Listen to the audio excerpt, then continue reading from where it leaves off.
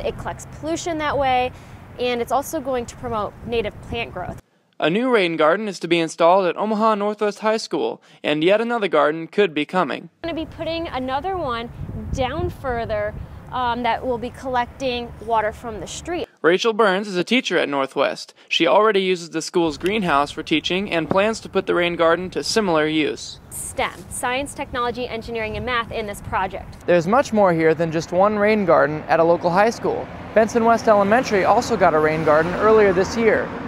Design implementation has been assisted by P16, a service learning initiative from the University of Nebraska at Omaha. There's been hundreds of projects at UNO, and they relate virtually to every curriculum area at the university.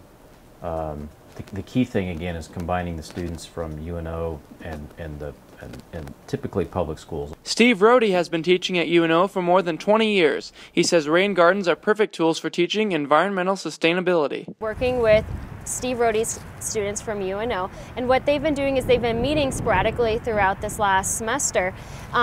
They've been working on designing the rain garden. It's a good fit to combine the curriculum in a class that relates to design process, design principles, native plants, etc., and then actually have the students apply that information in a real project.